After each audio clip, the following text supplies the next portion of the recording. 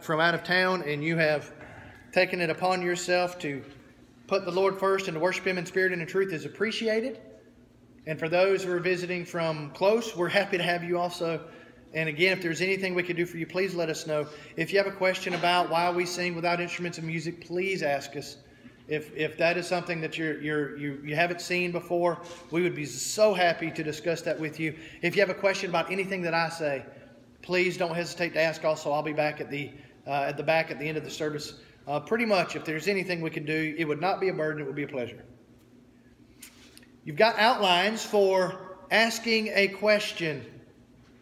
Was the law perfect? And what I'm going to do, instead of going back through, and you can peruse the outline if you'd like, and we're going to be on the back of that outline already. We've covered a lot of ground. But as you peruse that, basically I'm going to go back to Hebrews 10, and Hebrews 10 is going to summarize essentially everything that we've said so far. So we're just going to go back there, and we're going to think about for just a moment what we've covered so far, asking the question, is the law perfect? And if so, in what way was it perfect? And in what way was it perhaps deficient in some way? For the law having a shadow of good things to come, but not the very image of those things, can never with those sacrifices which they offered year by year continually make the comers thereunto perfect. For then would they not have ceased to be offered? For the worshippers once purged would have no more consciousness of sin. But in those sacrifices there is remembrance again made of sin every year. That's important. Hebrews 10:4.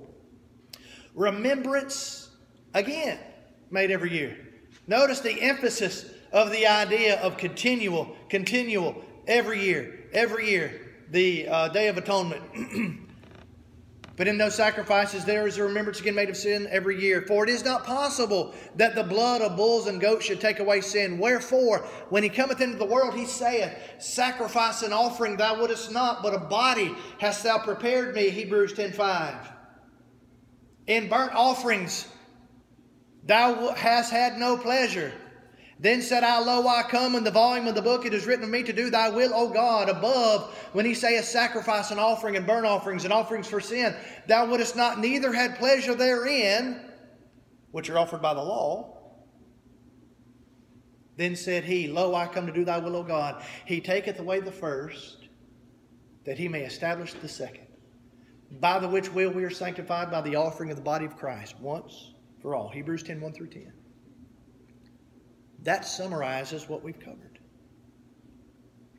The law of Moses was given to a very specific people for a very specific purpose for a very specific time. Deuteronomy chapter 5, verses 3-15 teaches that very point very succinctly. It summarizes that very idea that the law was given to only specific people. It was given for a very specific reason. And we understand that it will last for a very specific time.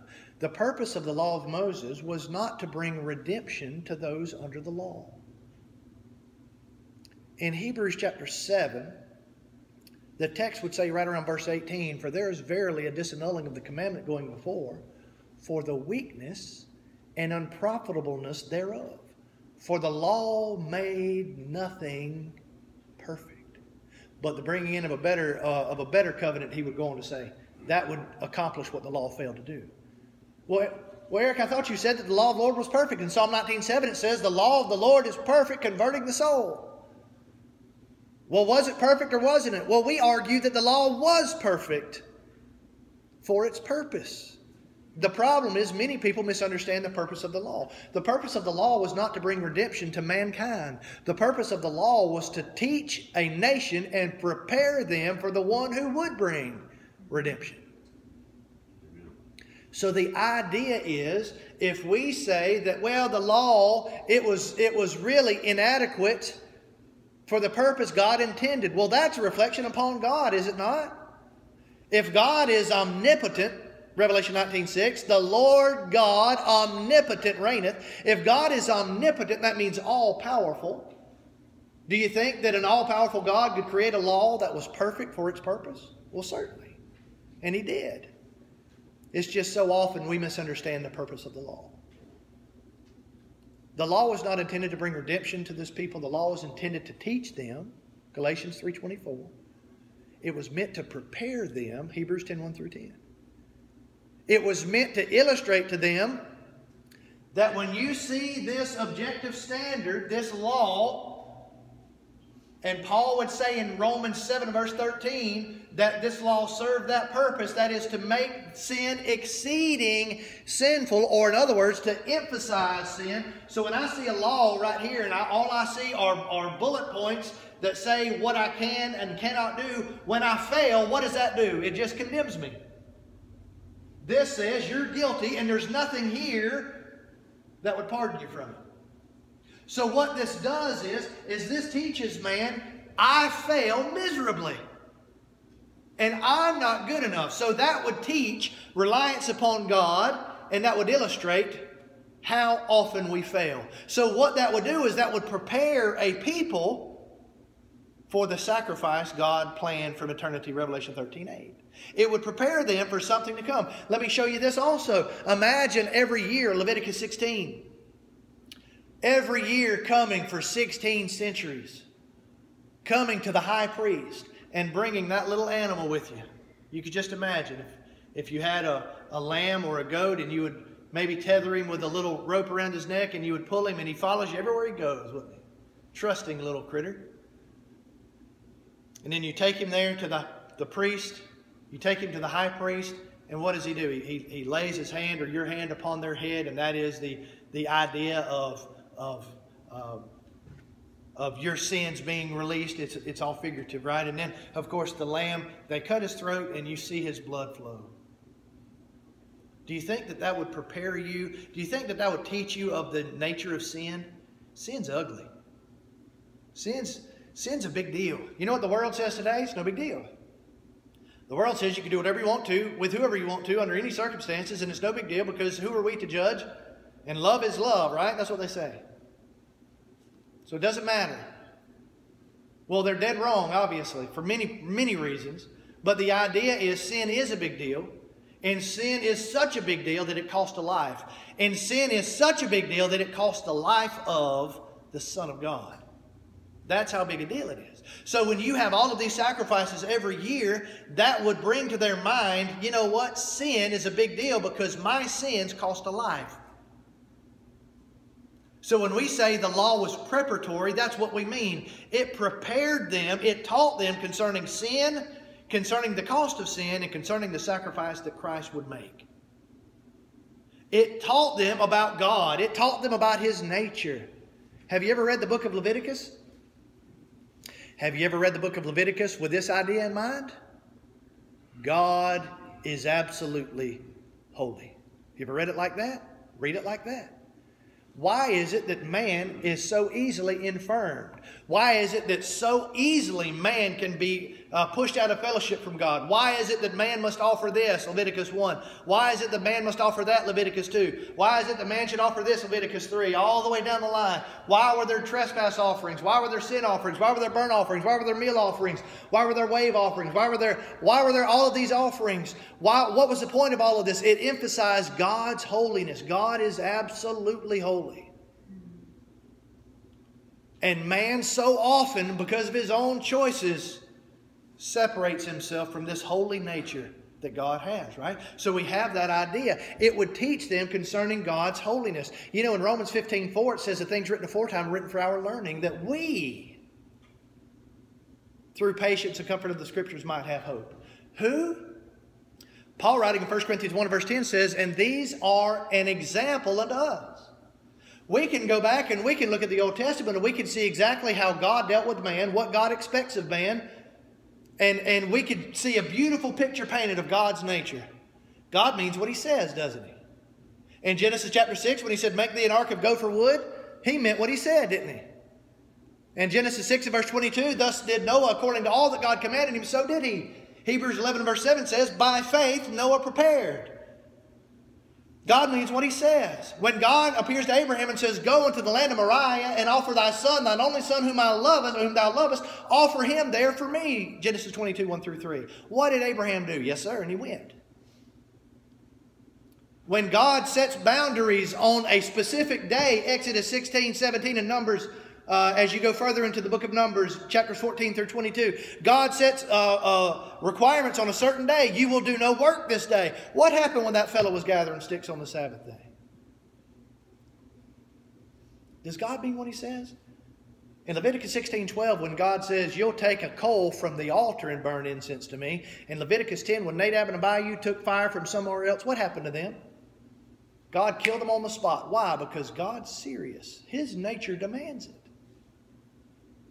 So from the Old Testament, we can learn a lot about God, about who He is, and about His requirements for man. Why did God give laws, and why do we still live under laws today religiously? Why?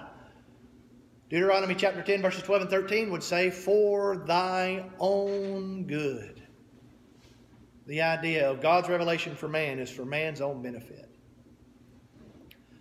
So we can learn that the law of Moses was preparatory. It was instructional in nature. It had no intention of actually being a universal covenant, nor was it going to be an eternal covenant. This was given for a specific time, for a specific reason, to a specific people. And it would be done away with, and it was. And Paul illustrates this quite nicely, summarizes this in Colossians 2, beginning in verse 14. He would say that he had taken away the handwriting of ordinances, which was contrary to us, nailing it to the cross. Having spoiled principalities, that is, authorities and powers, he made a show of them openly, triumphing over the men. Let no man therefore judge you in meat or in drink. That doesn't mean you can eat and drink whatever you want to. That doesn't mean you can have some Jack Daniels with dinner. That's talking about the law offerings, the aspects of the law. Let no man therefore judge you in meat or in drink, or in respect of a holy day, or the new moon, or the Sabbath, which are a shadow of things to come, but the substance is of Christ. He's saying that all of the things that led before, all of the Old Testament ordinances, were pointing towards Christ. It was preparatory. It was instructional. But the sacrifice of Christ, Hebrews 10:5, that was more than instructional or preparatory. That was a sacrifice under a covenant in which redemption was offered through the blood of His cross, Colossians 1 and verse 20. So we have summarized pretty nicely, basically, what we have studied so far. So let's continue in this study. Let me ask you a question. Why was the law removed if it was perfect? Have we established the fact that it was perfect? I think we have, right? Psalm 19:7, the law of the Lord is perfect. We said that it was perfect for its intended purpose. The purpose was to teach and instruct, and in that case it was absolutely perfect. It was designed and implemented by God, thus it was perfect. Well, if it was perfect, why was it taken away? It's a good question, isn't it? It's a valid question. It's a question that we should have no problem answering. Why was the law taken away? If you've got any Seventh-day Adventist friends, I've got Seventh-day Adventist friends, and they might ask you a question like this because they don't believe that the law was done away with. They think that the ceremonial law, the feast days were taken away, but they believe that the Ten Commandments are still in effect. Well, the Ten Commandments are not in effect, and they've never been in effect for you, ever. They were nailed to the cross. Romans 7, verse 4, Paul says you're dead to the law. Romans 7:6, Paul says you're delivered from the law. And there in verses 7 and 8, he tells you exactly what law you're delivered from. Because what part of the law said, thou shalt not covet? That's Exodus 20. That's the Ten Commandments. Why was the law done away with if it was perfect? Because the law was always intended to be temporary. Turn in your Bibles to Hebrews 8. Hebrews chapter 8. And I think we can establish this fact. The Hebrews writer would say, now of the things which we have spoken. When you read a text like that at the beginning of a chapter heading, where should you look back to? Let's look back at the previous chapter and what information was provided. Well, when we preached Hebrews, we preached that Hebrews chapter 7, in essence, a synopsis was this: the superior sacrifice of Christ. Wherefore He is able to save to the uttermost those that draw nigh unto Him, seeing that He ever liveth to make intercession for them. Verse 25.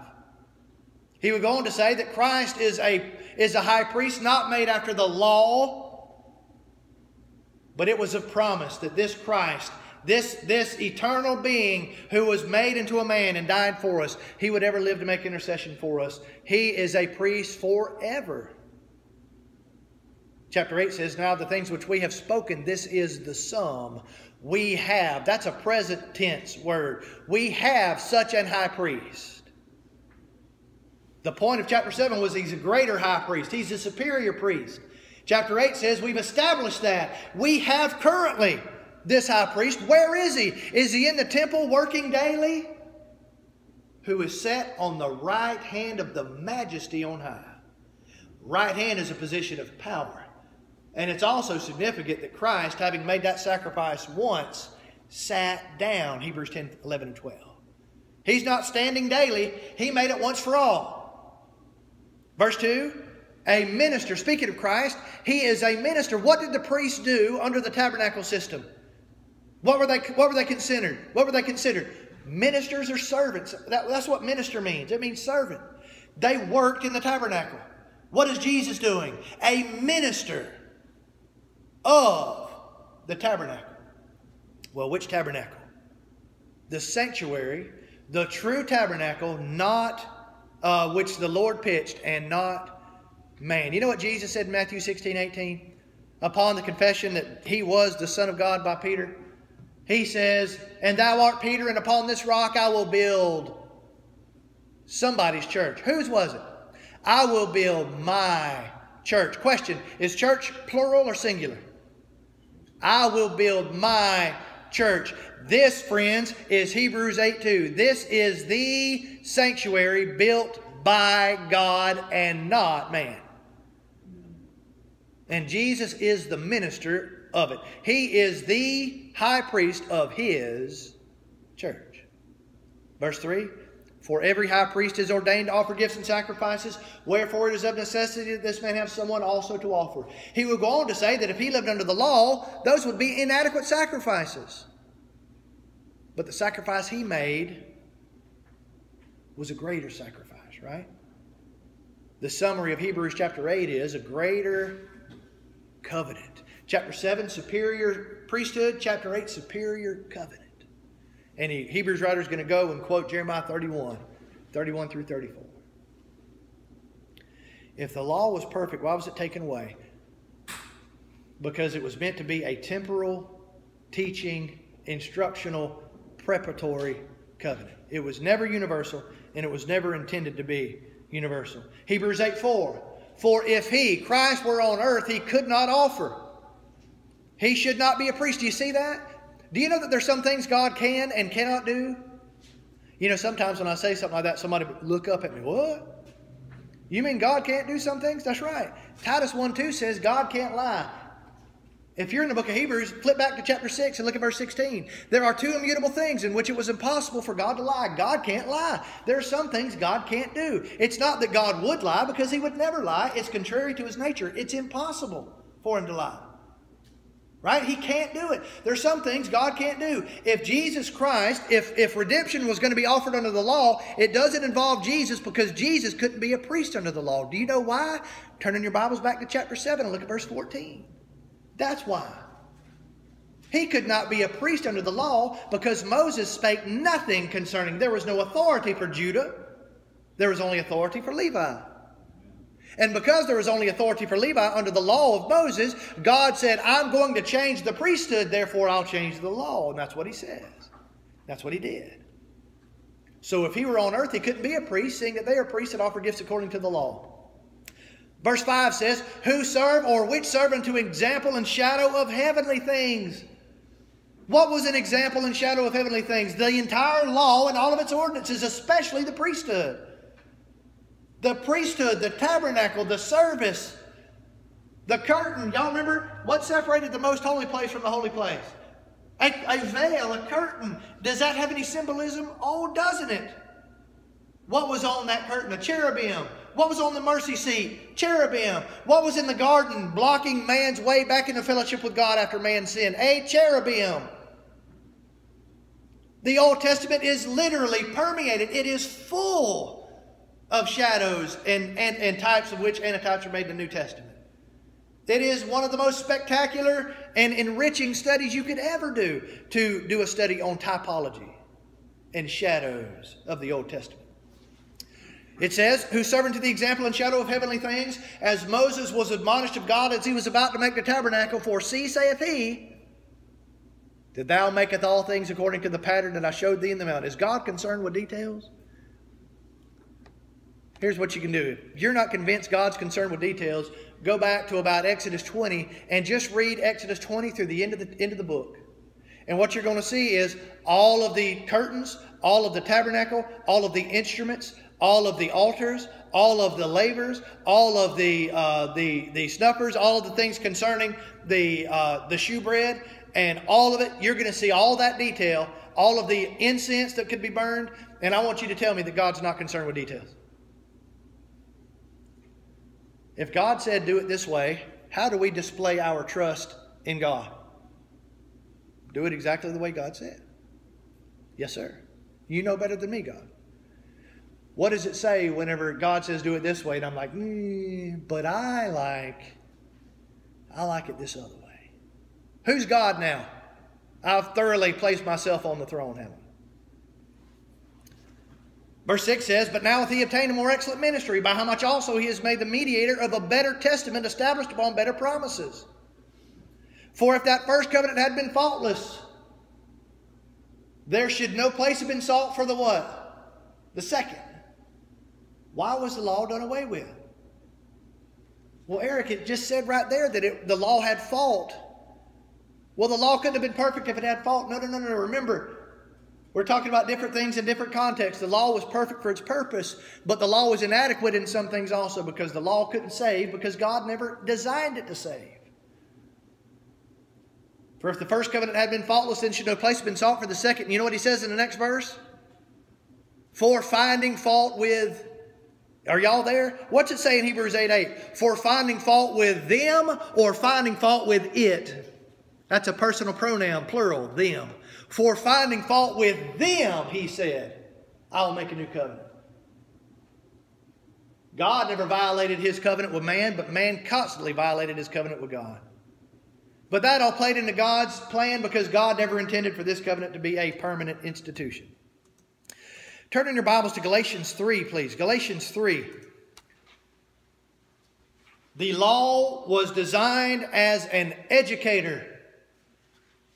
Verse 23 says, but before faith. Notice the contrast that Paul so often makes between systems. And when I say systems, I mean the law and the gospel.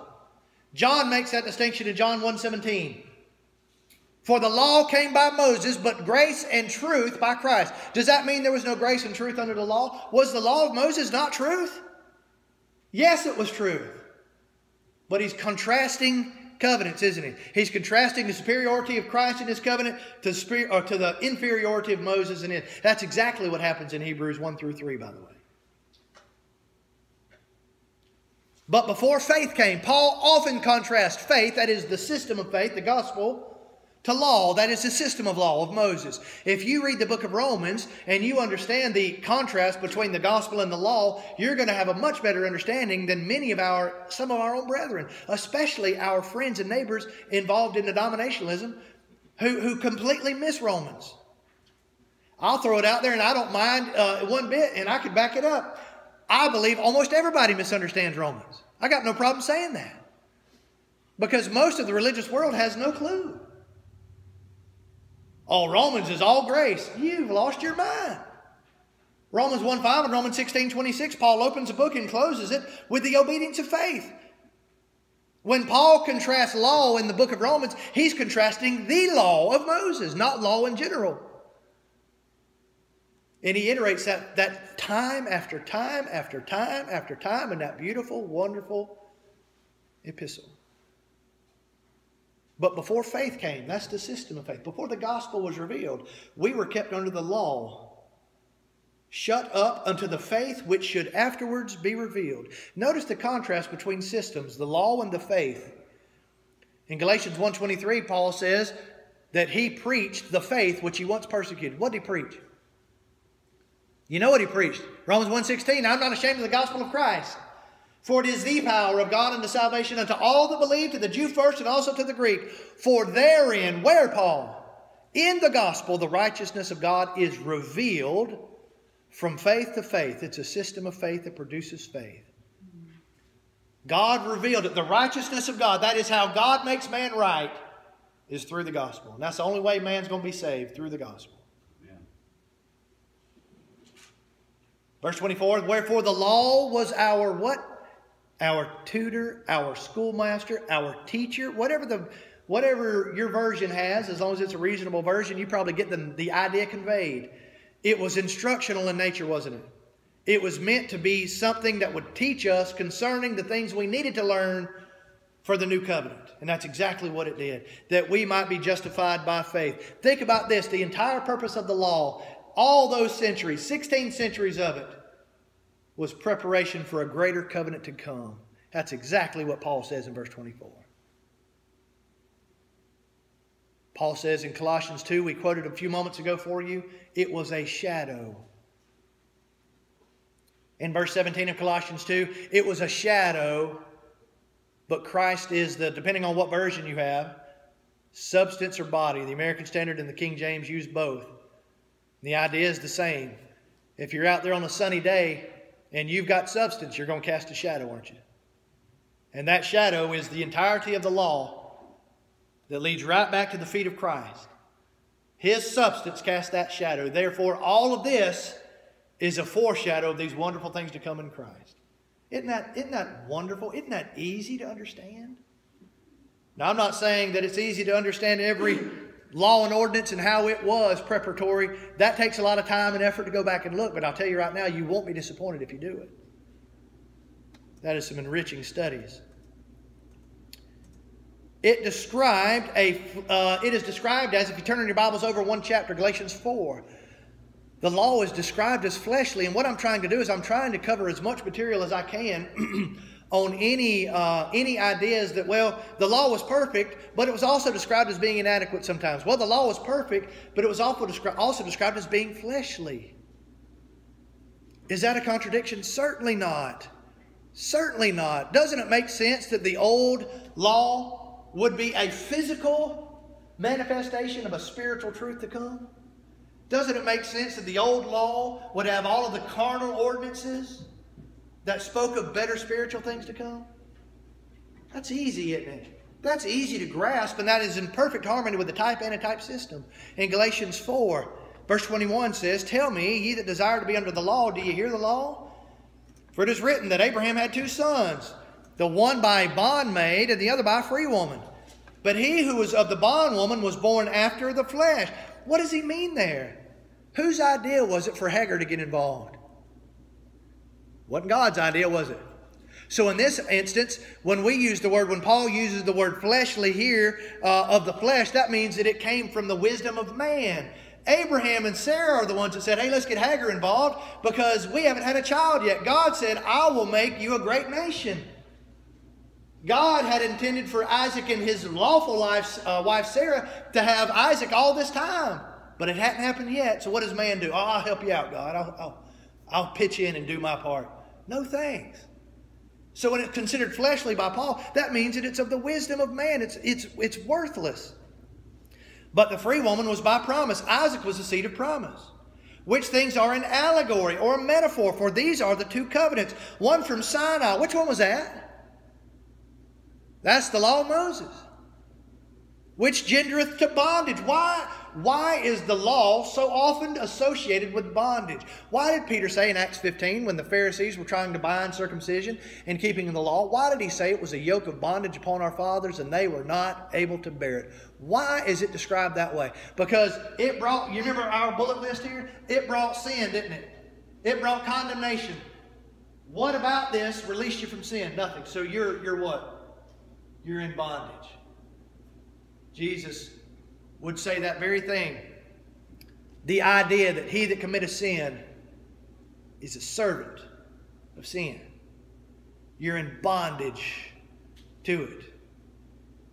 Which things are an allegory? For these are the two covenants. The one from Sinai, that's the law which gendereth to bondage. That's Agar or Hagar. For this Agar is Mount Sinai in Arabia and answers to Jerusalem, which now is. You remember we were talking about that in the book of Acts in our reviews and our afternoon service? We always talk about that. we emphasize that the law of Moses was done away with. It was abrogated. It was nailed to the cross. It was completely, fully, thoroughly removed. And the gospel is a completely distinct covenant. It is not a continuation. It's not the same thing reinvented. It's a totally new covenant. One was from Sinai. One was from Jerusalem. Y'all remember what Isaiah would write? Micah would write it too. In Micah 4:2, Isaiah chapter 2, verses 2 and 3. You know what he says? He said, let us go into the house of the God of Jacob. And he describes it as the word of the Lord going forth from Zion and the law from Jerusalem, or vice versa. Jerusalem is a distinct place from Sinai. The gospel is a distinct gospel or covenant from the law of Moses, right? It's distinct in every way, and the law foreshadowed the spiritual beauty of the gospel. All right, we're going to stop right there. We're out of time. We actually got a few slides in today, so the end is near on this lesson. We won't be in it for too much longer, surely. I'd like to extend the invitation at this point. Are there any here today that have never obeyed the gospel? Please listen to me. If you haven't listened at all, please listen to this. We don't want anyone to be lost. That is why we offer this invitation. It is not that we think we know better than you, that we're haughty or arrogant. Not in any way. We know that the Bible teaches that only those that obey the Lord will be saved. Hebrews 5:9. We want you to obey the Lord. Have you? The Bible says we must hear the Word of God. If we're going to believe in Christ, we must get this information from His inspired Word. That's John 20, verse 31. Jesus says, except you believe that I am, you will die in your sins. John 8:24. John 6:29. It is a work to believe in Christ, something that God obligates us to do. We must do so. Faith comes by hearing God's word, Romans 10:17. We must believe in Jesus. We must repent of our sins. Acts 17:30, repentance is a change in mind, a change in will, a change in heart.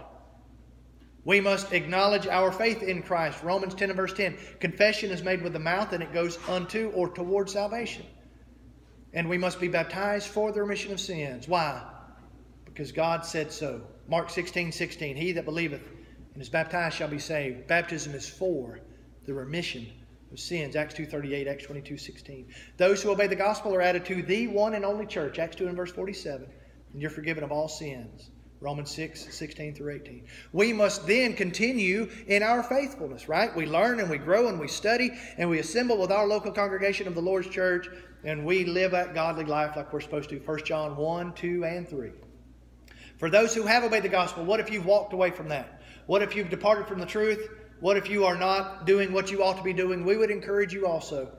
God wants you to come back to Him. And if you acknowledge your sin in prayer to God, and if you truly repent of those things, God will forgive you.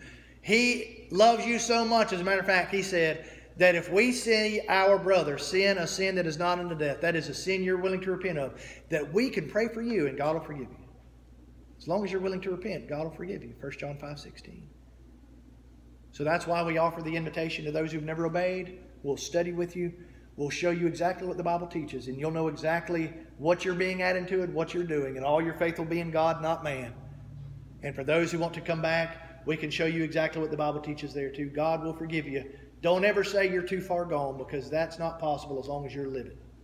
I'd like to extend this invitation. If any have need, the invitation is yours. Please come now as we stand and sing.